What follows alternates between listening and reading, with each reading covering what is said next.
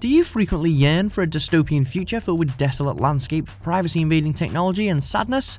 Lots and lots of sadness?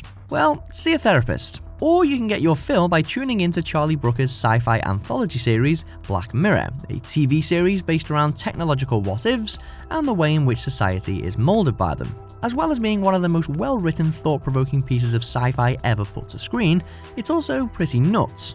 The running theme being, how could new technology rule the way we live for the worse? True, some episodes of Black Mirror are a little more light-hearted than others. Heck, some of them even have happy endings, if you can call them that. But come on, we all know that morbid curiosity is almost impossible to resist, and that's where Black Mirror's charm really lies. Welcome back to the Binger, guys, and today we're going to be taking a look at the creepiest Black Mirror episodes ever, from marginally melancholic to spine-tinglingly terrifying.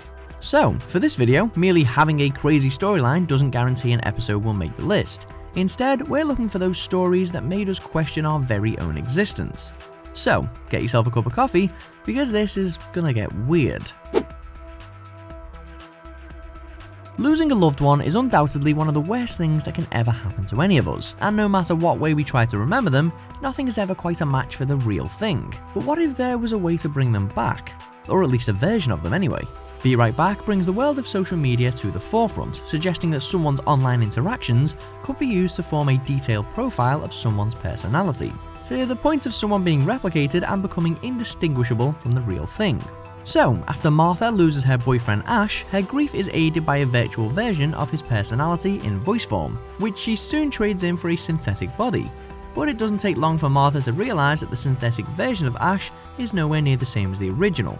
It may look and sound like him, and even replicate his speech patterns, but there's certain nuances that aren't quite there. Although today's technology has become extremely advanced, Be Right Back shows us how carefully constructed the relationships we have with one another really are, and that series of numbers and lines of data aren't enough to recreate the people we love. It also makes you question the openness and invasive ways in which social media works. Could your online profile really be used to create a version of you? And if so, how true to the real thing would it be? And what about the version of yourself you put on social media is skewed to make you look more popular or successful? Sheesh, I need to sit down.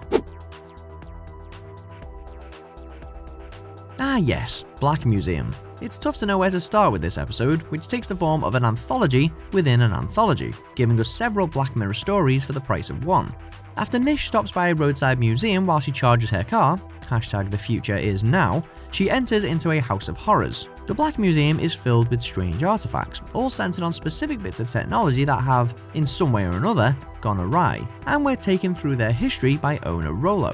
From a doctor who can feel a patient's pain, to a mother whose consciousness is transferred into a teddy bear for their son, it's all a bit freaky.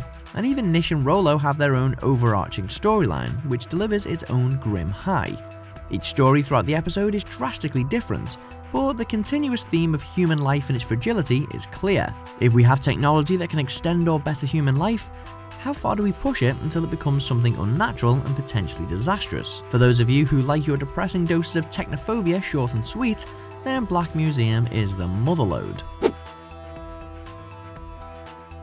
Our first and certainly not our last video game based entry on today's list takes Star Trek to new terrifying frontiers. Online immersive gaming can serve as a lifestyle choice for some people, with virtual worlds acting as a safe haven for many of us who wish we had different lives. And that's the crux of USS Callister. Fed up with the lack of recognition he's getting at work, gifted programmer Robert creates a virtual home for himself where he can live out his greatest fantasy, which just so happens to be a Star Trek-like world where he is the captain of his own ship.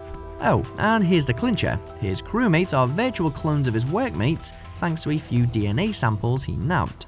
In his fantasy world, he is the boss, free to humiliate them to his heart's content, until one of his new crew members, turns on him. Of course, creating a human clone carries its own questions of morality, and even though the clones in the episodes exist in a virtual world, they are very much real people. USS Callister asks us whether living a false life via virtual reality is both A, healthy, and B, morally sound, if you entrap people, that is. It also poses the question of what could happen if sophisticated technology got into the wrong hands, perhaps those with a vindictive agenda. Know of any tech-savvy workmates who like to game but don't like you? I'd try and make nice if I was you, as soon as possible.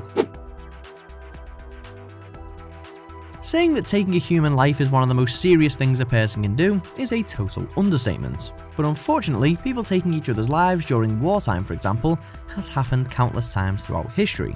But what if soldiers on a battlefield could become void of emotion, grief or regret when conquering an enemy? And we're not talking about a robot here, we're talking about a human, someone who will take orders and never question their morals. Men Against Fire sees soldiers implanted with something called mass, which utilizes augmented reality to make human targets look like mutated creatures called roaches. The purpose is to ultimately dehumanize human targets and make way for a more efficient soldier. During the episode, one soldier's implant becomes faulty and he realizes the truth, resulting in a flood of morality questioning emotions. As an audience, we experience the guilt with him, as we draw parallels between the fictitious world Charlie Brooker presents to us and the very real world of war today. Aside to the tech side of things, brainwashing soldiers into feeling unfounded animosity towards potential targets does happen. It has happened for years. Black Mirror makes us realize how catastrophic such a lack of human empathy would mean for society.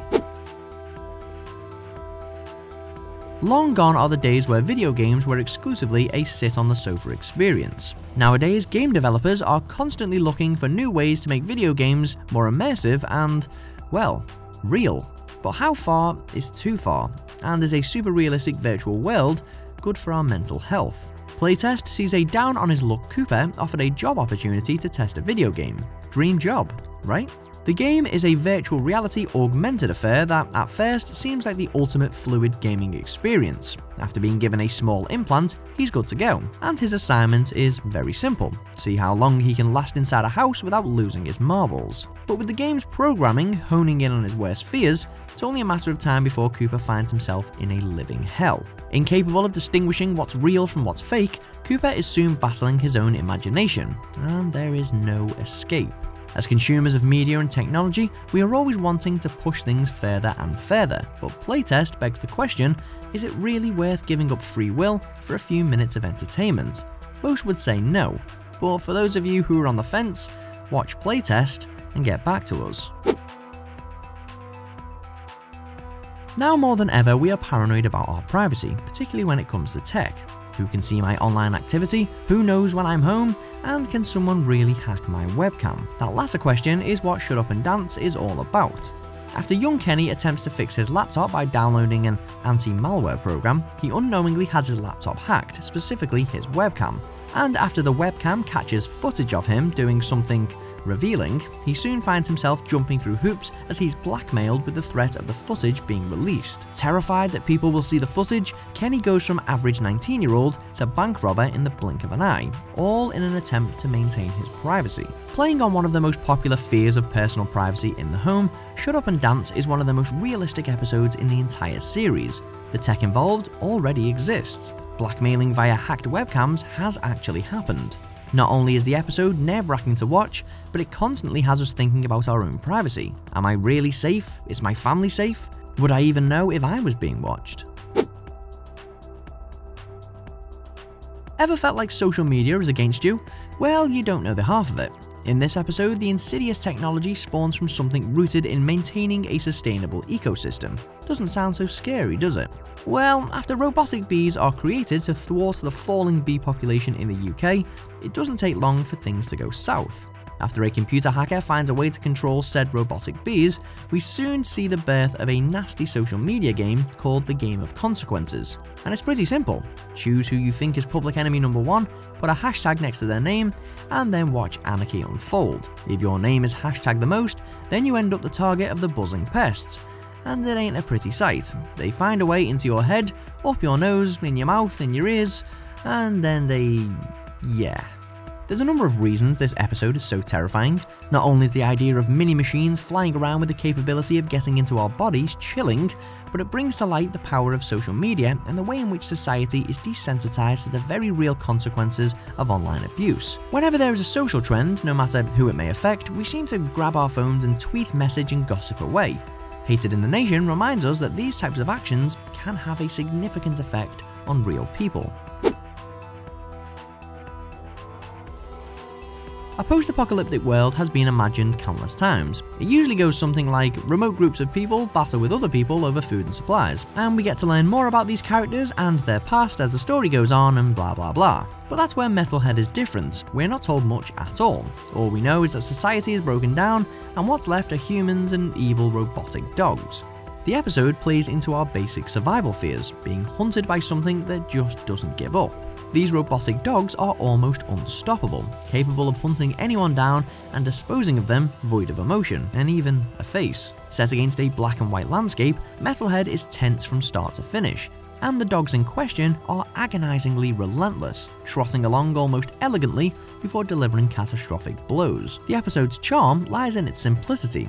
As an audience, we fill in the blanks. We know the usual setup. It's clear some sort of technology has gotten out of hand and turned on the human race, leaving us with a never-ending fight for survival. It's technophobia in its rawest form. We create tech, tech turns on us, boom, end of the world. At least that's the way Charlie Brooker sees it. Oh yeah, and thanks Charlie, you've now ruined dogs for us. So which Black Mirror episode gave you an existential crisis? Are there any big hitters we missed out? Be sure to let us know in the comments, and don't forget to like this video and subscribe to The Binger for more awesome videos like this. See you next time.